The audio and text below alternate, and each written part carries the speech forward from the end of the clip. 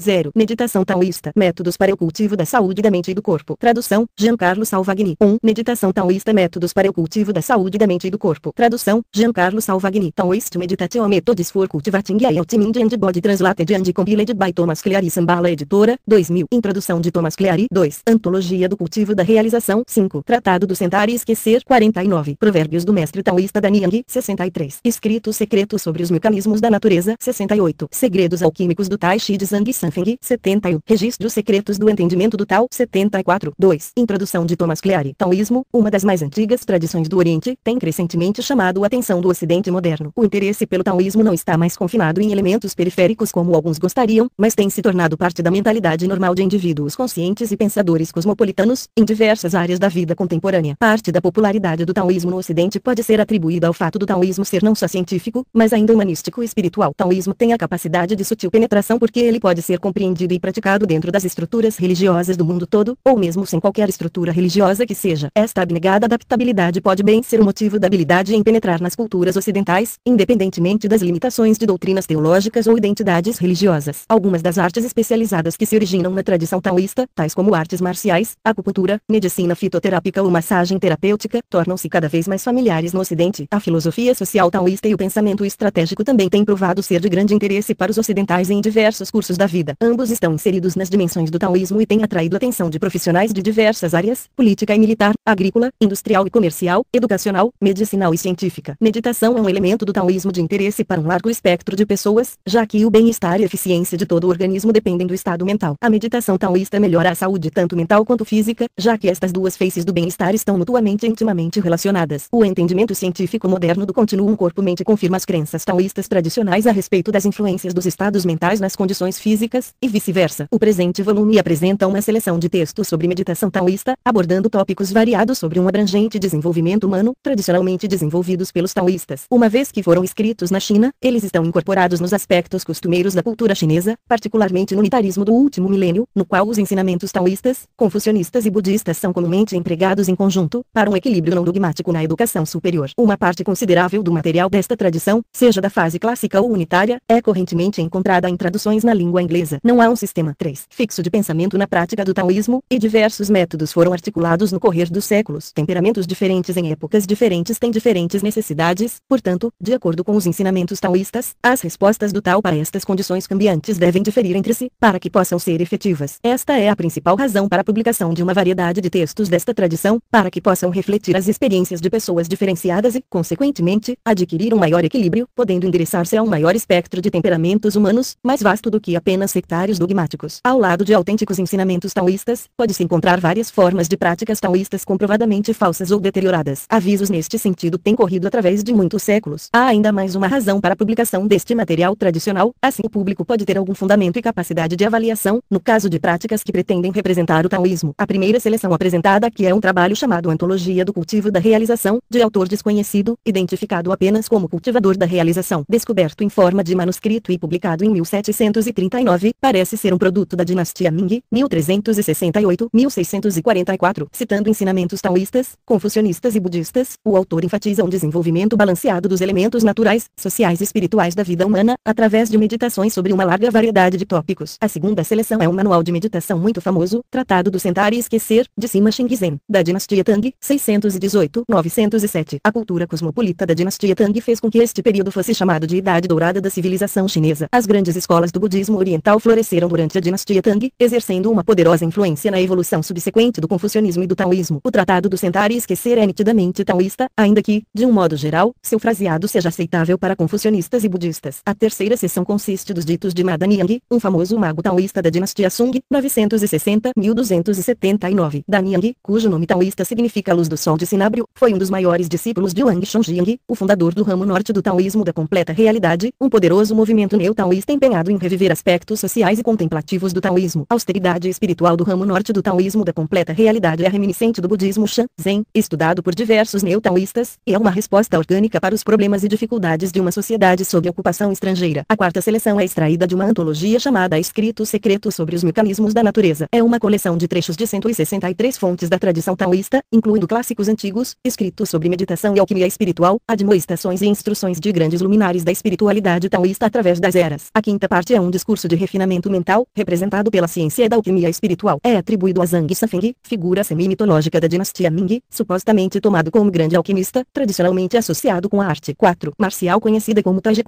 Chi Chuan. Apresentamos aqui, dentre diversas obras do gênero atribuídas ao sábio, os segredos alquímicos do Tai Chi de Zhang Safeng, assim como artistas marciais, tais como lutadores de Shaolin e arqueiros Zen, sempre praticaram meditação. Também o fundamento interior do Tai Chi é tradicionalmente associado com a prática interna de meditação. Esta alquimia é baseada no conhecimento da conexão entre mente e corpo, e seu exercício ascende da prática física do Tai Chi Chuan até culminar num elevado nível de completa realização. A sexta seleção é tomada dos registros secretos do entendimento do Tao, uma rara e notável coleção de comentários de um taoísta anônimo, conhecido apenas por seu nome devocional. Parece tratar-se de uma obra da recente dinastia Qing, 1644-1911, claramente seguindo linhas tradicionais, ainda que permeado por um certo acento dos tempos modernos. Thomas Cleary. 5. Uma ontologia do cultivo da realização. O caminho 1. Se as pessoas desejam a mais refinada coisa do mundo, nada se compara ao aprendizado. E se elas querem ser as melhores dentre os aprendizes, então nada se compara com o aprendizado do caminho. Como costumava dizer Mestre Zhu, conhecer é buscar o caminho. Para que serve aprender outra coisa?